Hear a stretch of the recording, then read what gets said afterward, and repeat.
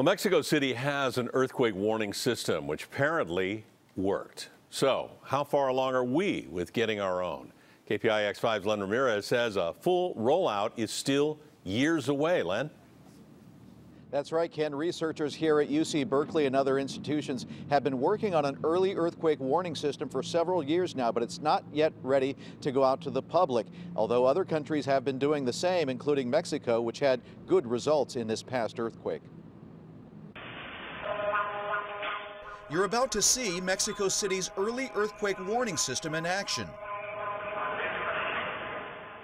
The sirens sound, giving people a precious few seconds to stream out of their buildings and into the safety of the giant open square, El Zócalo.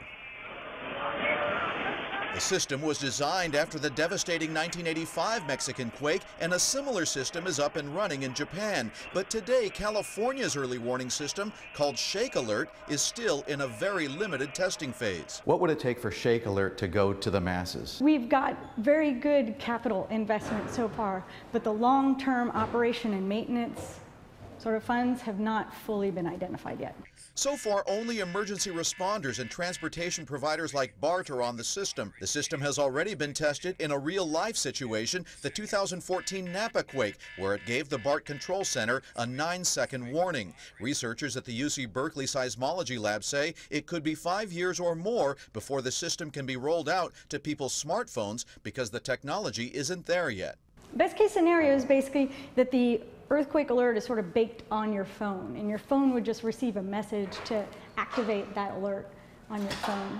It's push notifications, Amber Alerts, all of those current technologies we have are a little too slow.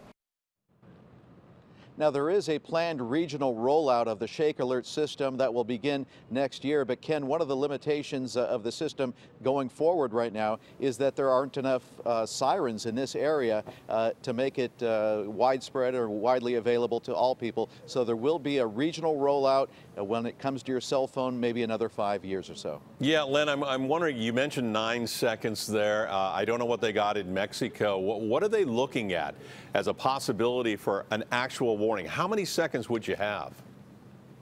Well, that depends on where you are to the epicenter, and that is, what makes it effective and not effective. If you're farther away from the epicenter, you have more of a chance to get out or get under a some sort of a table or something like that. If you're farther away, you do have those seconds. If you're right in the epicenter, for instance, if the Hayward fault were to go right here at UC Berkeley, we would have no warning. There's no system available that is that fast. So the farther you are out from the epicenter, the greater the chance of a warning you will get.